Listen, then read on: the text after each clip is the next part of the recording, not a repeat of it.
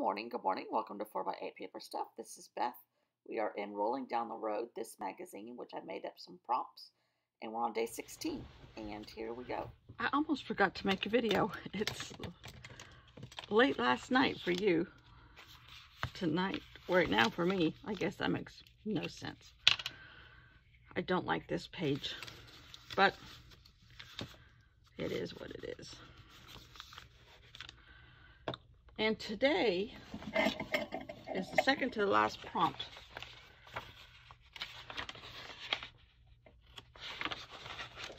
These love things, which is actually something quite obscene, but we're going to use the example of the 4 blocks. And I don't know what else I'm going to do. I don't know how I'm going to do this. Except that, why don't we just go for it? Let's just go for it. So I'm going to fast forward. So I decided to make 4 boxes. And I didn't know where I was going to go from there. I really just basically blocked out 4 boxes in this spread with washi tape. And in doing this, I still did not know what I was going to do. But I thought I have been liking the effect of watercolor or a watercolor product on white acrylic paint, which I guess could act like gesso, sort of. All real artists, please excuse me for suggesting it might be the same thing. So I got out my acrylic white and put it over those boxes for sure, and then put it over the rest of the page. Still not knowing what I'm going to do. But I do have my Neocolor 2s out, and I'm going to use those as my watercolor. And I'm drawing it enough that I can work with it. I still don't know what I'm doing at this point. But I know I have these beautiful currants, and some of them still haven't been unwrapped, as you can see. I unwrapped kelp and I unwrapped Caribbean Sea, I think, or something like that. Basically, they're blues and greens.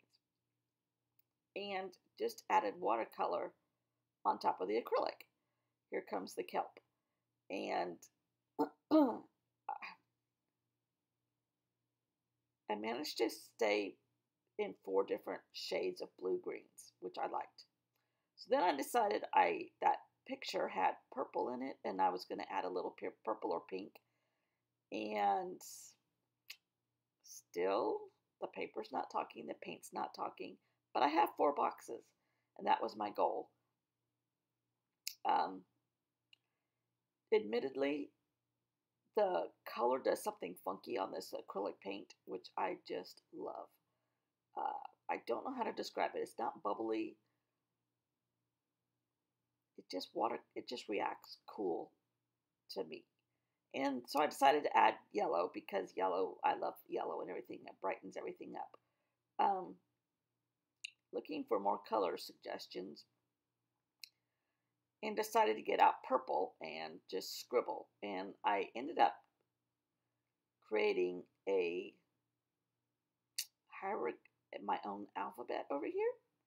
I tried to write out 4 on the left-hand side. It sort of came out.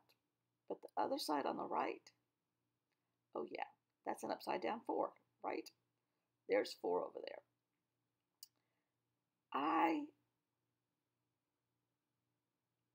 I don't know what this is called except just making a mess. But this was a very, very, very freeing and very, very fun mess. There's a tiny bit of white space. We couldn't have that, so we filled in yellow. And now I'm going to take off my tape. Good idea, bad idea, the jury's still out. But as I was tearing it, I was ripping the paper. I'm okay though. It turned out I kind of like this. This is an exercise in going for it, not overthinking, not trying to do something that somebody else has done that you're going to try to do. Just go for it. 4 boxes, that's all I knew I was going to do.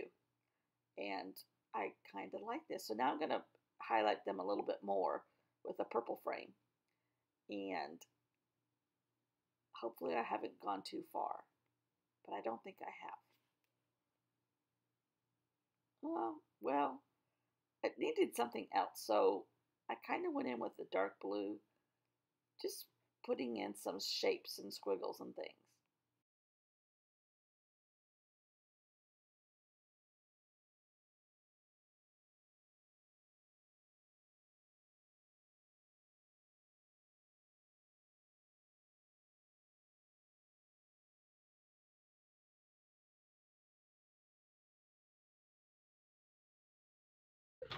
But I like that. Do you see an upside down 4? That happened.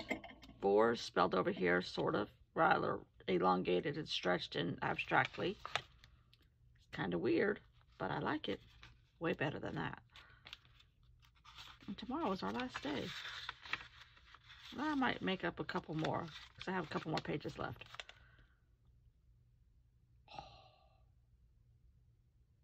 That was kind of fun. The washi tape made the texture really come out of the paper. I ripped some of the paper, the layering of this paper, but it just added texture to it. I'm okay with that. Oh, love it. Bye.